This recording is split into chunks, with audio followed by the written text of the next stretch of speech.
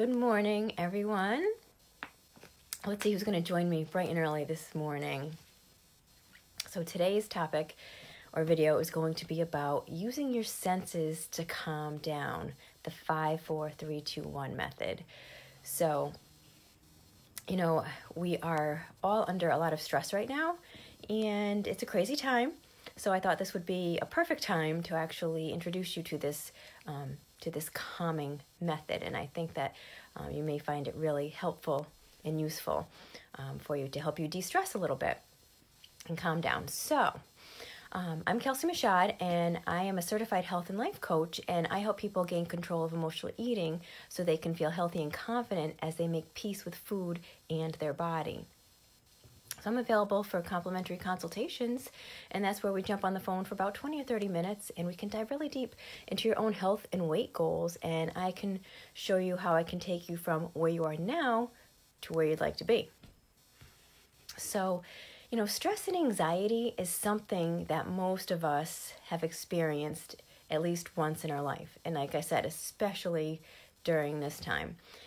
And it could have been other times too, like if you ever had to do like any public speaking or like a performance review, or even if you were given like new jobs responsibilities. And, those are just some of like work-related situations that can cause even, the calmest person to feel a little stressed. So this 5-step exercise can be very helpful during periods of anxiety or panic, and it just helps you by grounding you into the present when your mind is just bouncing all around and you're having these different various crazy thoughts. So before starting this exercise, I want you to pay particular attention to your breathing. So what you want to do, you just want to slow down. Take slow, deep, long breaths, and that can help you to maintain your sense of calm so that you can just return to a calmer state. And once you find your breath, then you can go through these steps that I'm about to share with you so that you can help ground yourself. So either, what would be great, you get a pen and paper out and write some of these down, or actually I already wrote them in the top of this video here, so you can just take a screenshot if you want, so you can have it to refer to if you want to do this exercise on your own at another time when you're feeling a little stressed or anxious and just want to bring yourself to a calmer space. So 5 is that you want to acknowledge 5 things that you see around you. It could be anything, wherever you are at that moment. It could be a pen, it could be a spot on the ceiling, it could be just absolutely anything in your surroundings. So you want to stop and slow down and take some long, deep breaths and just take a look at your surroundings, what's around you. 4, you want to acknowledge 4 things that you can actually touch that's around you.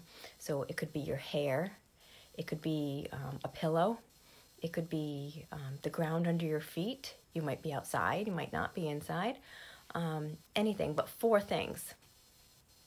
And then 3, you want to acknowledge 3 things that you actually hear. So this could be any external sound. You might even hear your stomach growling, and that counts. But focus on things that you can hear outside of your body, and that's 3 things. You might hear a car passing by, you might hear your kids in the background, you might hear the TV in the background, you might hear the ticking of a clock.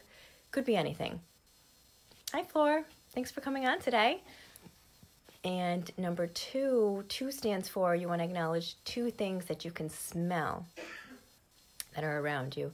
So, if you are at work in an office, maybe you smell the pencils, or maybe you're in your bedroom and you can smell the pillows.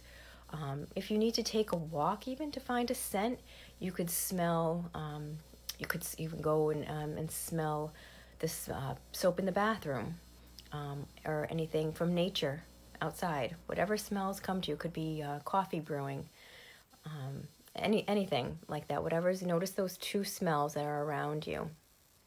And number 1 stands for acknowledging just one thing that you can taste. So what does the inside of your mouth taste like? Is it like gum? Could it be coffee that you might have had, or a sandwich from lunch? This technique is just one of many options that you could use, if you're feeling anxious or overwhelmed, or you're struggling with your feelings. And if anxiety is something that you struggle with regularly and you continue to have trouble refocusing, or even coping with your feelings, it could be getting in the way of you reaching your goals.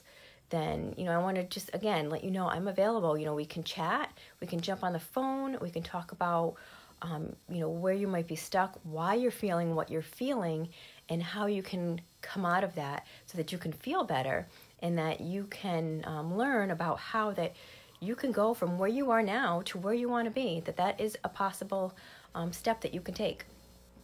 So I hope that this was helpful. This is very short today, but just to show you how short and easy it is, quick and easy to do this grounding activity if you are feeling a little stressed or anxious. It takes really no time at all, and it will really help bring you to a calmer level, a calmer space for your body. So I hope that was helpful, especially for those of us who are not just stressed, but like stress eating as well, as it lends to that as well. It branches off to many different ways. Our stress can go so many different ways, but a lot of us are stress eating or emotionally eating right now. And if you stop and take a moment and you do this exercise, it's going to, just the fact that you stopped, it took your mind off of what you were doing. And then by the time you're done, you're much calmer, and you've forgotten all about that anxiousness that you were feeling, and that what you were going for to begin with, because now you're in a much calmer place. So if you have any questions about this quick little exercise, or any questions at all about your health or your weight, and you'd like to dive a little bit deeper, just let me know. Reach out in comments or PM me, whichever works best for you. But I'm going to hop off and continue my day, and I hope you all have a very beautiful day. I'll talk to you guys soon.